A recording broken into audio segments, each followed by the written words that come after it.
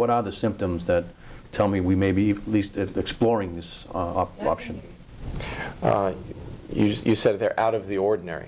One of the first criteria is that there's a change. It's not just memory loss. So it might start off with some short-term memory loss. You know, I put my keys somewhere and I can't find. We all do that. But when does that cross a line and become pathological? And messing up what date it is, missing appointments.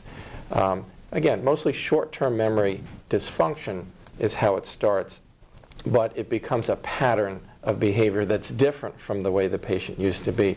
But as things progress, there'll be personality changes. Someone who used to be happy-go-lucky is now very often angry and frustrated, and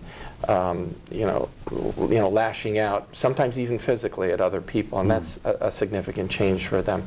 There can be visual hallucinations. Sometimes I like to describe it as the memory stops at a certain point in time. So if it stopped in the year 2005, it's 2009 now. They'll describe something that occurred in 2005 as if it was happening today.